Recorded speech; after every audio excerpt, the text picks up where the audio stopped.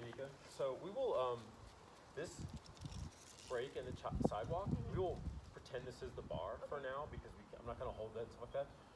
So I would like for you to step up to the bar, standing tall, and right now I want your shins about 1 inch away from the bar, about a thumb's width away from the bar right there. Okay. And I want your stance. Your stance is a good width right now, but can you point this left toe out just a lick better? Awesome, fantastic. All right. So you're going to take a double overhand grip. Pretty much just coming straight down. It's kind of a similar way we approximated your press grip. Okay. It's like coming arm straight. I'm going to take the arm straight like this. You're going to take a double overhand grip. And this is real important. You're not going to move the bar as soon as you touch the bar.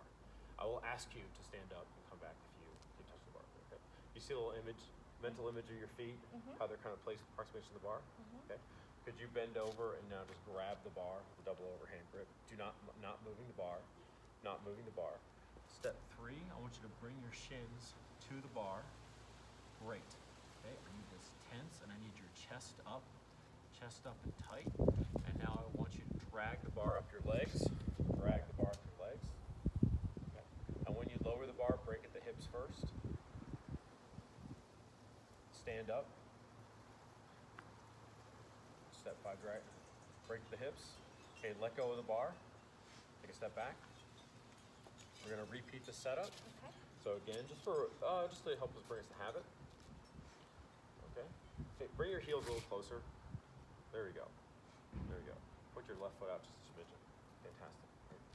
Do not move the bar now. Bend over, grab it, double overhand grip.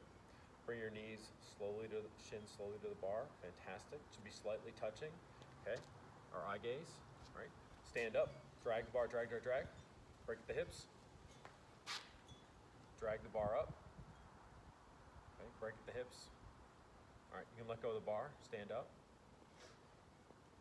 Common mistake that I know we still struggle with is the bar coming forward after every rep. Seems to just like smidge a little bit forward right there. You're real good with the eye gaze. I didn't correct you that on your first setup, but you already knew where to gaze. And thank you so much. You're welcome.